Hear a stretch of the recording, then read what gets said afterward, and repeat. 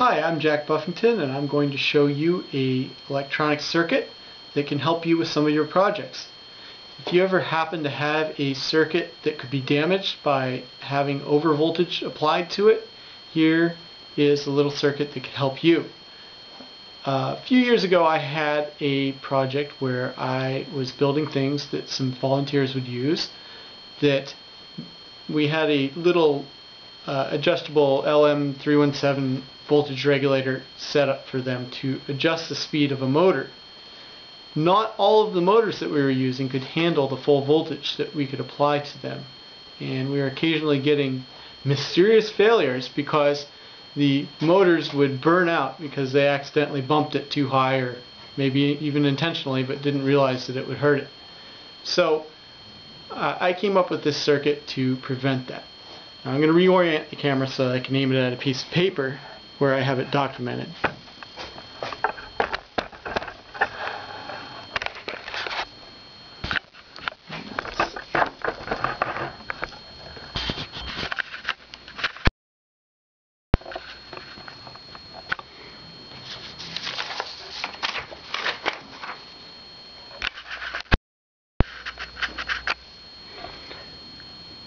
Okay.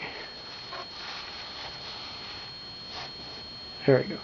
Okay, so the basics of the circuit are, we'll just look at this section here right now that shows how the motor is turned on and off. What we have is the motor, and one lead of it is connected to the positive voltage rail, and then we have a MOSFET, and that is connected in between the motor and ground.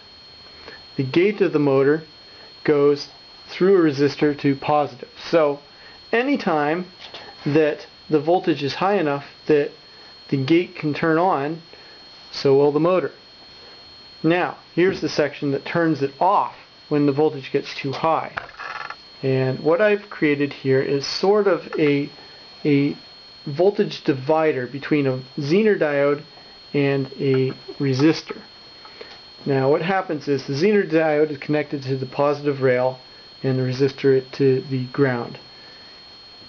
When the voltage rises above the breakdown voltage of the Zener diode, the voltage coming out of the center tap of the voltage divider will turn on this MOSFET, which then creates another voltage divider between this 10K resistor and the MOSFET.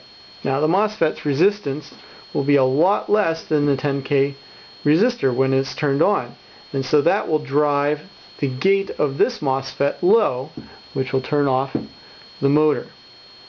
So that's an interesting little circuit, and you can actually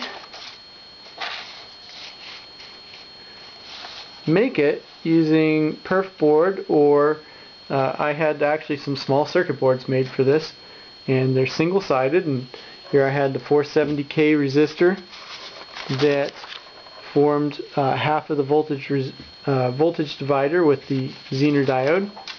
Then I had a MOSFET, the Zener diode, another MOSFET, and the 10K resistor.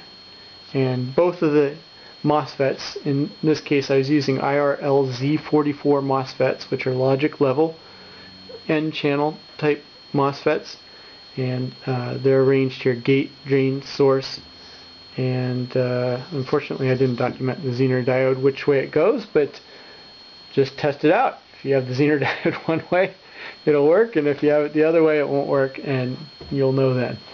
Alright, so this has been Jack Buffington showing you an electronic hack.